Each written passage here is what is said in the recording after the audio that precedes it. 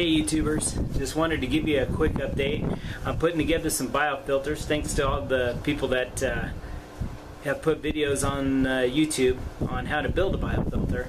One of the biggest things that I was challenges that I had was finding bulkhead fittings for these. Luckily I found a place on the internet that took all my frustration away. If you look, a lot of bulkhead fittings are very expensive. They'll range anywhere from like $12 to $30–$40 a piece just for bulkhead fitting.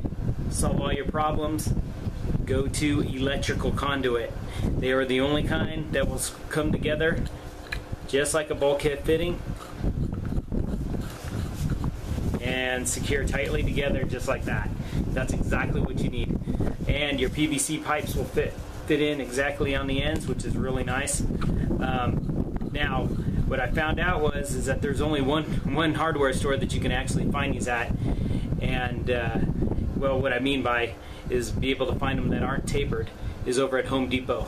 I don't usually plug places that often, but Home Depot is the only place that I was able to find these. I went over to Lowe's, but Lowe's has them, but they're tapered on the end, so you won't be able to get a tight fit with these squeezing together.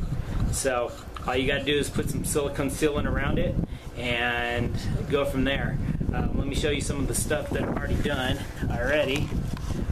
So these ones I just went ahead and did, and you can see that I've got silicone sealant there on the outside, and you can see how they come together on the inside. So you can see that there, squeezed together nicely. Same thing over here. Just put some silicone sealant, seal it together, and on the outside as well. I've got these over on the some of the other biofilters that I've made.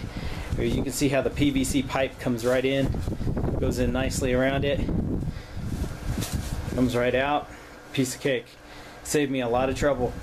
I'll give you more of an update as time goes on when after I get these put together. But in case you're trying to make biofilters, use PVC, use the electrical conduit, and you can only find the ones that don't taper at Home Depot. Alright, just wanted to give you an update. Talk to you later. Bye.